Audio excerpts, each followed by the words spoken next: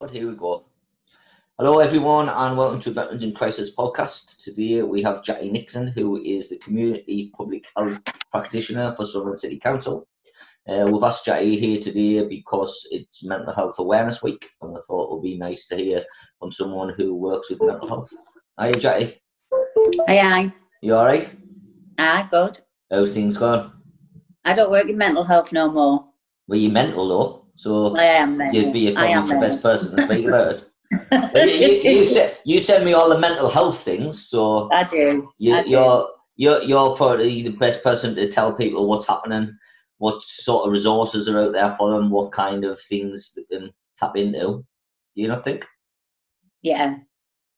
So I've got a lot of knowledge on mental health because I did lead on it a few years ago, but I lead on isolation and loneliness now, which is mental health as well, really. Yeah, well, I mean, isolation and loneliness is something we talk about because of what's happening now. Yeah. So do you want to start off with, because obviously your accent isn't from Sunderland, and I know you're from Manchester, so do you want to start off a little bit about your life and how you ended up in Sunderland? I've been in If there's Sunderland anything you don't want to talk about, just say I'm not talking about it. Shut up. So I've been in Sunderland now 32 years. I came when I was about 19, met my husband, and then had a daughter quite young, and then decided that I really wanted to go on to university. So I did an access course to university. Then I did a degree in community and youth work, and that's why I'm so good at community development, because I'm all about the people. And then I got a job in the voluntary sector, and then I got a job in the NHS. They paid for me to do a master's in public health, and then when the government changed 7 years ago, we were all moved into the local authority. I didn't want to leave the NHS, but I think that public health is better in the local authority because we can influence so much more for the local people, and that's what my background is about. Engagement and community development, and really helping people to make decisions about themselves. It's a really good community spirit in Sunderland, isn't it?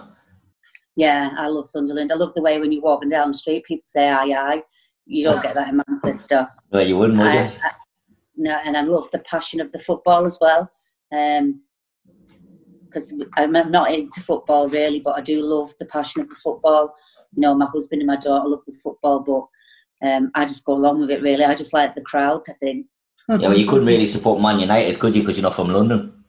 I'm from Salford. I'm from Salford, where Manchester United is. It's not in Manchester, it's in Salford. Yeah, it's a city in itself, isn't it, Salford? Aye. Did I say I know? And I haven't rehearsed this because you're coming on. I just know, I know these cities. So, I mean, we sort of met, God, about 9 or 10 years ago, I think. 8, 9, 10 years ago, when I worked for a homeless charity in Sunderland. It wasn't a Sunderland-based one. It was a Gateshead-based one. Not a very good charity. Pretty shit, to be quite honest. But because of that, I sort of volunteered to come to your meetings once a month. I can't remember what they were called. At first, it was a different name to what they changed to. They were called the Health and Wellbeing Engagement Network. It was originally called the Sunderland Wellbeing Network, and then when they moved us into a different department in the council, they changed to the Health and Wellbeing Engagement Network, and now it's gone back to the Sunderland Wellbeing Network, which it should be. It's a great place to go and meet people for to make connections and stuff, isn't it?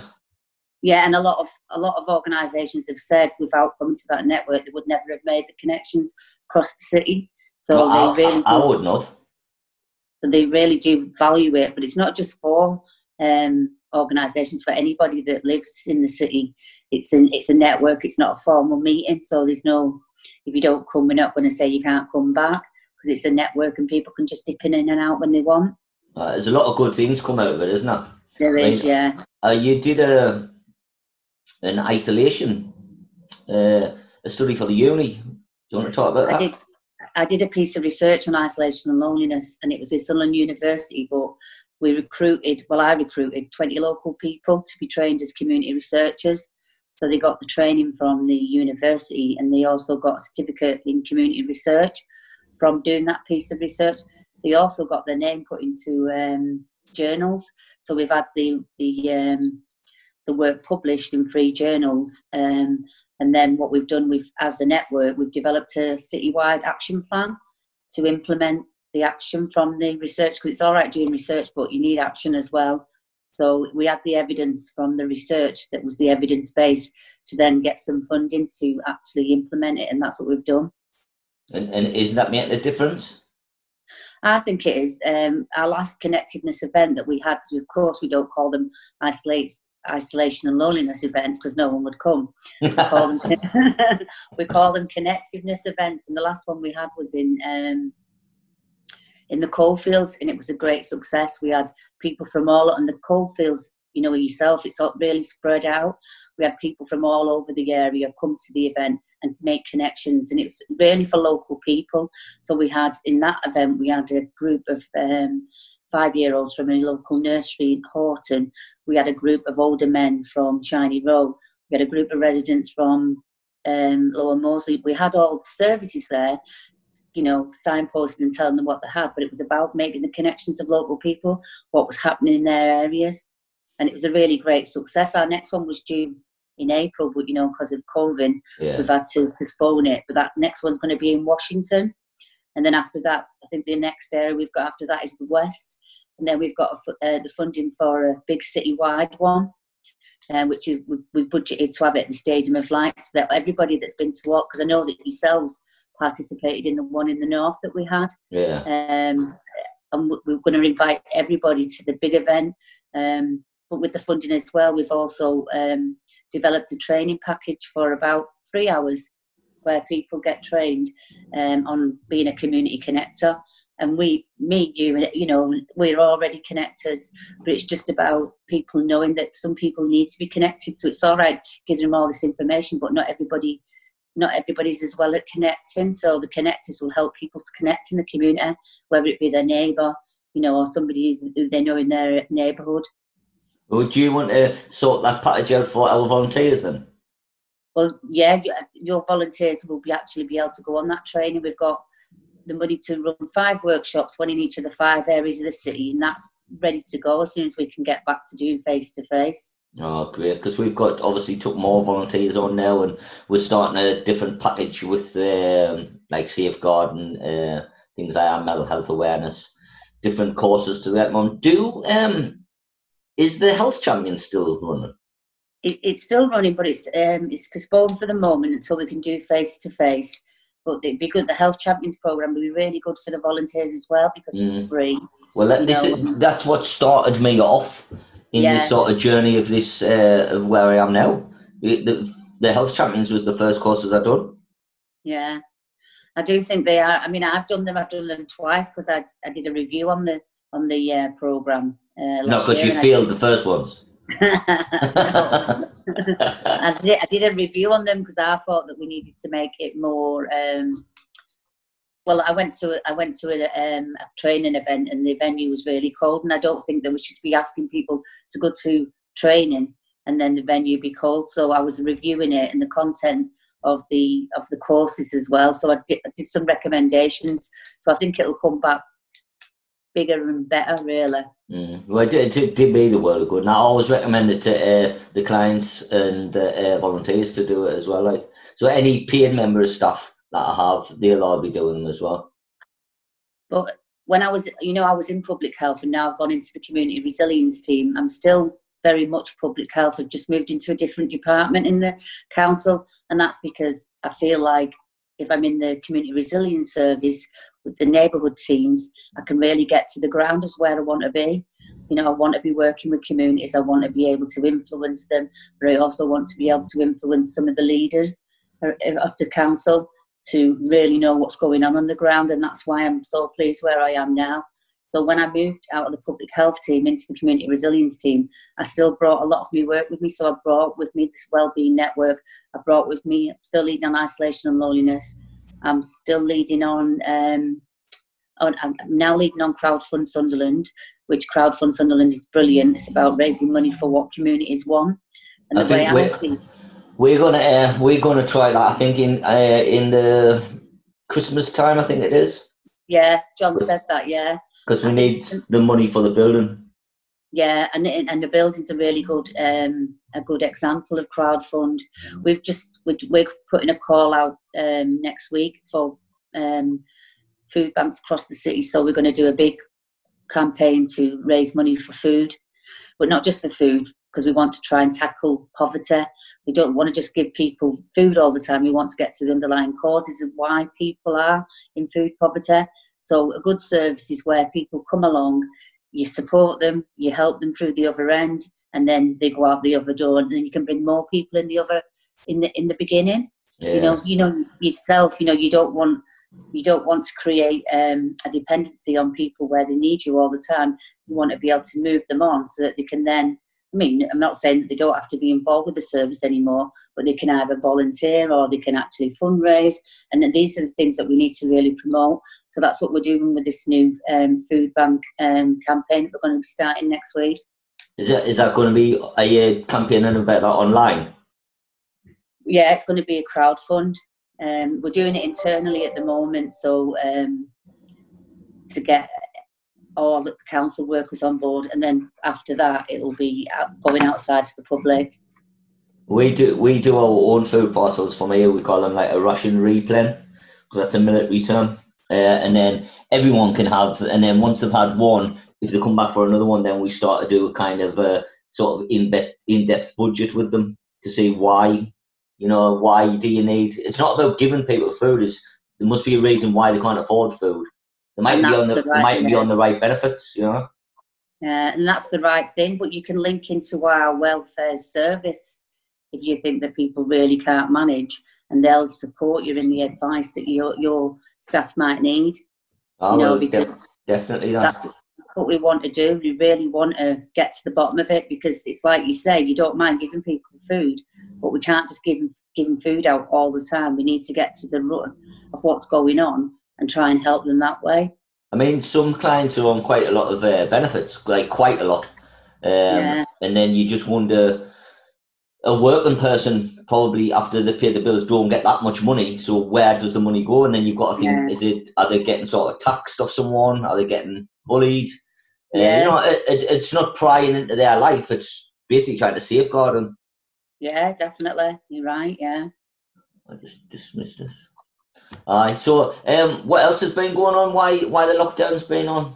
How have you been coping anyway? Well, I've been dyeing my hair a lot, as you can see. It's gone dark. I haven't been doing it. I've been training Kevin to be a hairdresser. Oh, is Kev doing it, is he? Yeah. Oh, I can't wait. My fringe needs cutting. I can't wait till I see him next time, and Vidal Sassoon. He'll be fine. That's what he said he is. He'll not be going back to work then, is he? Is he opening a salon? I think he's going to open a salon, yeah. He can do skinheads, he can dye hair. Yeah, I might be coming for mine, like, my daughter don't mind. Yeah, so in terms of what I've been doing, so I'm in the community resilience team, and I was only in that team about 3 weeks before we went into lockdown. And what the neighbourhood teams have done, have set up 5 virtual hubs across the city, so that if anybody's in crisis or anybody needs any support, I don't know if you've seen the leaflet that we designed and put through all the doors in the city around if you need help or if you want help. Oh yes, I did see it. Yeah. Yeah. So if you need any help, ring us. But if you want to support, so we've got a bank of over 1,000 volunteers at the moment. And I signed up for one, didn't I? Because I always do, because I'm a good Samaritan. It must be the Catholic in me. Must be, aye. But I signed up for one, and within the first week, because we're working very closely with the CCG and the GP Alliance, and they said that they had a couple whose wife, they're in their 80s. The wife was self-isolating. She's got real health conditions, and could somebody go around and volunteer to shopping? Well, it was round the corner from my house. So now I'm on my 8th, because I don't work on a Monday, I'm on my 8th week of doing their shopping every week.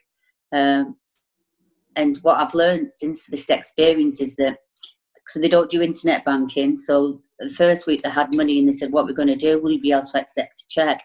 I didn't even know you could get cheques anymore. So he's been giving me a cheque every week, but then I discovered on my phone that you can actually just scan it with your phone. Yeah. And it goes straight into your bank, and then it clears the next day. So there's no there's no like taking it to the bank anymore and putting it in. You can actually just do it off your phone. So like I said, it's the 8th week because Kevin's been doing it because he's been doing our shopping and I've been doing their shopping at the same time. So we've been doing that, and then the last bank holiday we have in April. Was the bank holiday in April? Was it not VE Day? No, it was the bank holiday before that. Easter. Yeah, we got a call out from work saying that they needed people to be able to work over the bank holiday weekend, and I thought, I'll sign for the bank holiday Monday. It'll be sweet, half a day, I'll be doing now. But me and Kevin were out. We delivered 9 food parcels across the city, from like Easington Lane, right down to Hilton Castle. Right across the city, people that were desperate for food. So we went and delivered them. So we've been doing that as well. You're definitely going to get into heaven, aren't you, with your Catholicness? There's no such thing as heaven. Don't say that, man. All my viewers think there is. I believe there is something. I'm not agreeing that it's heaven, but I do believe there is something. And then what I've been doing is a really good thing that you should do to look after your mental health is the 5 ways for wellbeing, which you do know what they are. So take notice. So if you're going for a walk, take notice of the trees, things around you. And this is not just me saying this. This has been actually studied by, I think, about 650 scientists to say that if you do these 5 things a day, it does improve your health and well-being. So we've got take notice, we've got be active, and I don't mean go to the gym or jump up and down, even if it's just going for a walk, that's enough to be active. We've got connect. Well, I'm connecting with you today online, although I'm sick of people saying, can I see you? And I'm like, I'll just speak without the video on, but everybody wants to see me, so I have to keep. It's because you're in your pyjamas all the time, man. With your hair all over the place. I know the first couple of weeks I was all done up, and then I'm like, I'll just say my jammies. I know half of you's in your pyjamas now, aren't I? Your bottom half in your pyjamas. I know you too well, Jackie. No, I know you too well. I have done that though. I have done that in a meeting, but I'm not doing that today. I've got my slippers on, but I've not got my jammies on. You've done that in a meeting in the Civic, man, when you forgot. You just couldn't wear in your pyjamas. Let's get through these, so be active, and then we've done take notice, we've done connect, give, and that doesn't mean, so for me, doing that voluntary role, going shopping for that old man every week, him and his wife, that makes me feel good, so I'm giving something back.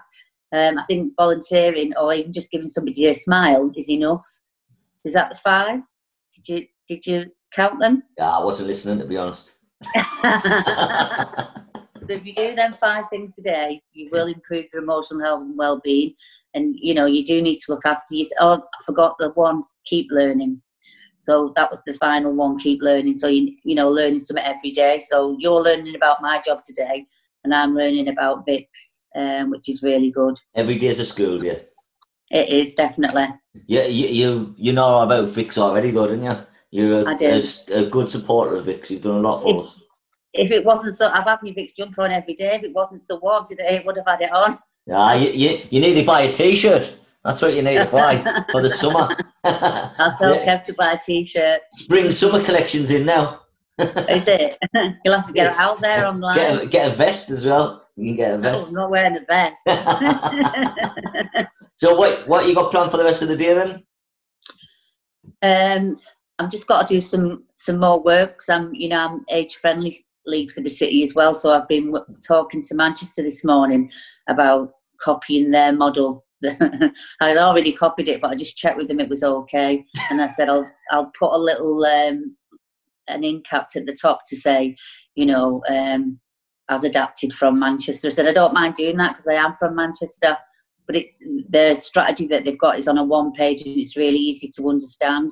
And the reason why I wanted to use that one is because I'd have so many conversations about it with people, and people just don't get it. So, and I will be sharing the 1-line document, like the 1-page document, most probably at the Wellbeing Network next week when we've got the network. See what people think. It's just got 3 priorities around age friendly in the city, and that's about making our neighbourhoods age friendly. and one's around making all services age friendly, and the final one's about tackling ageism, because there is, especially in times of COVID-19, it's really prominent. So people are saying, why is that old person out? Why is there more people in the queue at the supermarket? They are allowed to be out. You know, it's people that are on the shielded list that shouldn't be out. Doesn't mean that all old people should stay in the house, because they're a very diverse population. So I'm leading on that for the council as well. Do you think it's made people a little bit less tolerant of other people, this, because you see on social media people take photographs and say, look at all these people out, but the person taking the photographs out as well? I think people are being a bit too judgmental. I think they need to understand the circumstances of the individual person. You know, yes, I seen one the other day on social media around 2 people going in a supermarket. Well, we go in the supermarket together, but we're getting 2 lots of shopping, you know. So people shouldn't make judgments unless they know the full facts, but there is a lot of that going on social media. There is. I think the one problem is people have got too much time on their hands, so they're spending time on social media, and I've seen a lot of absolute shit, to be quite honest, about what people say about things. But on a positive, there is some good things. People are being a lot more kinder when I go out for a walk. People are a lot more friendlier, smiling, you know. From 2 metres away, though, hopefully. Yeah, 2 metres away, yeah. But I was down the beach yesterday, it was chocker. Aye.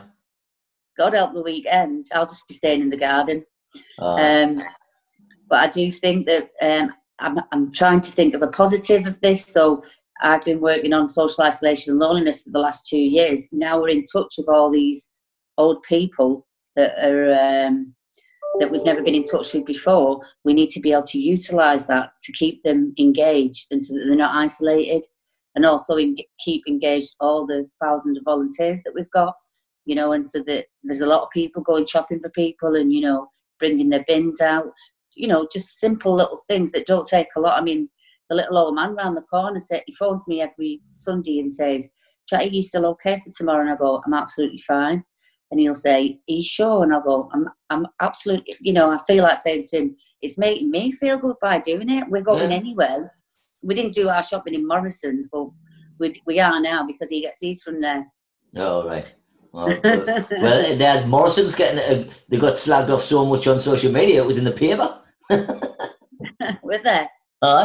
Some woman had said that there was no social distancing in Morrison's. I had a bit of a rant about it, and then it actually got put into one of the Geordie papers in Northern Echo or something like that. Terrible. Then see, they've got an out to do better than slag people off, and then people are risking their life serving them food. Exactly. My family work at Morrison's, you know, and they go on there every day.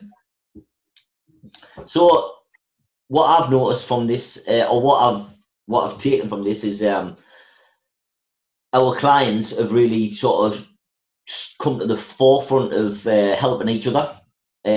So without us seeing, they've been phoning each other, keeping in contact, and doing things for each other, which when I started Vix was exactly what I wanted. You know, exactly what I wanted. But this has just shown that it's happened. But that's about creating connections, and instead of just being involved in services, it's about making connections and creating a circle around you, so that if you are in a bad way, that you've got someone there to turn to. Well, a good thing about social media is if one of them puts something on, like, "Oh, I'm having a bad day," or whatever, lots of people sort of get in contact, which is good. Yeah. It's great, you know. It's a good thing.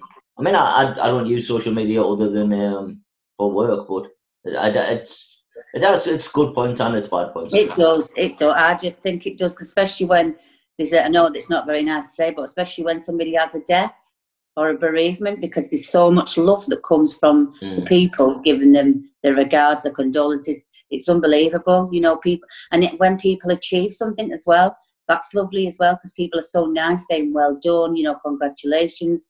So I do think it has its positives as well as its negatives. Yeah. But I try not to engage in things that will mostly be, "Oh yeah, I've got an opinion," but I just think, "Oh, do I really want to say something?" Yeah, don't share it. Kevin does all the time, and he gets loads of crap. I honestly, even if somebody was slagging us off, I just wouldn't answer. I'm not getting involved in that sort of shit. Too busy, you know. I'm too busy to do stuff. No. Yeah. Right, I'll let you get back off to work, and thank you so much for coming on. And when we get back to some sort of normality anyway, would you come in to the proper studio and do like an hour-long one? Yeah, that's fine. Yeah, no problem. Brilliant. Thank you very much, Jackie.